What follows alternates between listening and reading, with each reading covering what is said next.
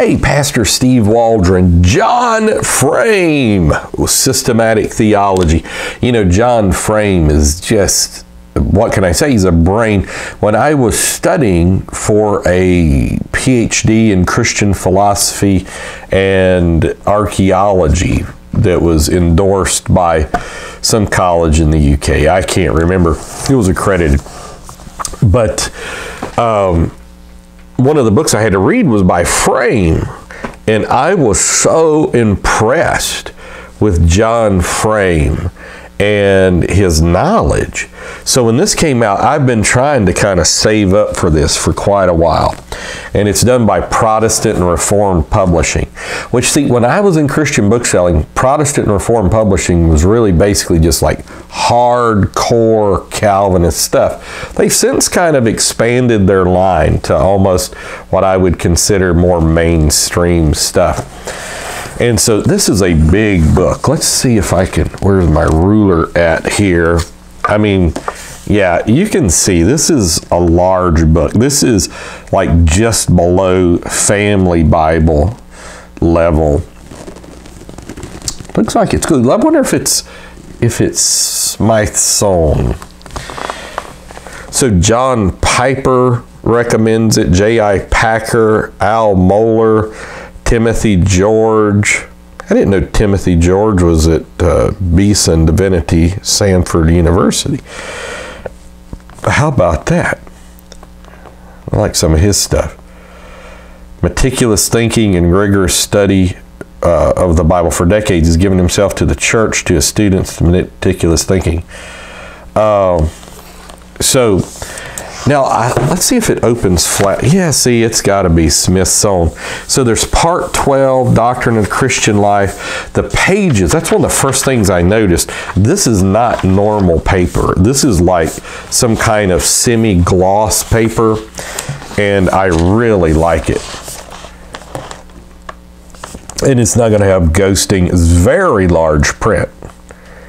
A lot of times you get a big book like this, it'll be small print, which is kind of a fascinating deal. And so let's look at this. This is what it looks like without the dust jacket. But it's going to have, well, I'll show you in the back. A lot of good stuff in the back, but I'll show you what's in there as well. So one of America's most original theologians the last 100 years, most important and original. I would probably say that's true in a lot of ways. So the acts of the Lord, God's decrees.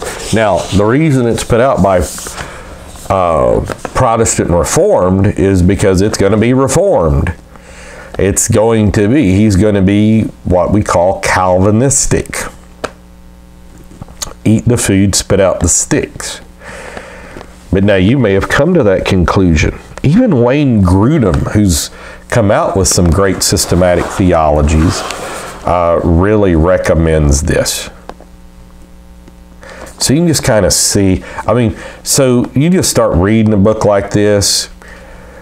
People are like, well, you know, Pastor, like, could you really read a book like this? Now, I've read several books over 500 pages. Several times, so many of them, multiple times. So what you do, okay, so this is, we'll just see. It's, you know, 1,215 pages. This is index of subjects and names. I'll let you be looking at that. So 1,200 pages. So if you make up your mind, you're going to read 2 or 3 pages a day, which this is large print. You could probably easily do 4 pages a day in just a few minutes. 4 pages a day. In less than a year, you've read this book. You know, how do you eat an elephant? 1 bite at a time. You don't sit there and say, I'm going to read the whole thing.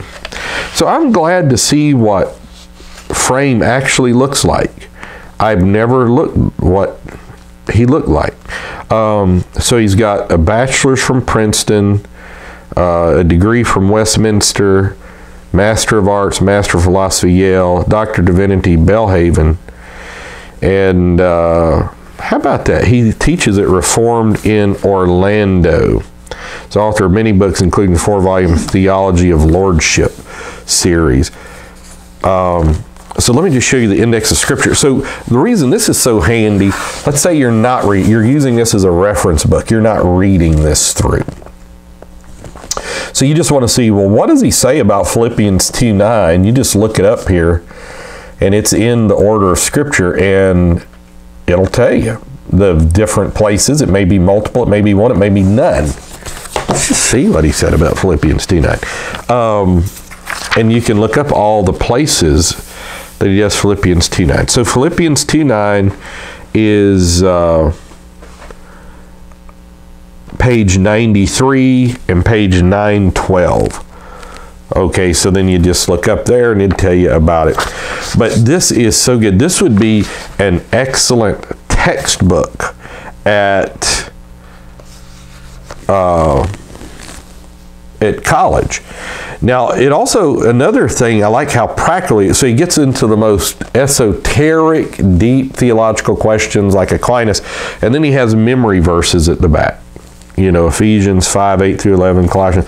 So that's just good. And then resources for further study, and that's great too. Triads in Scripture, not the triad bicycle gang in Asia, but triads of Scripture. So this is a monumental thing. This will be in colleges, seminaries, and in pastors' and theologians' library. This will be a staple. And just wanted to let you know that it is out here, massive, magnificent. What a thing. Big picture thinking, level-headed reflection, biblical fidelity, a love for the gospel and the church, the ability to write with care and clarity. Yep, it's good. God bless. Talk with you later in Jesus' name.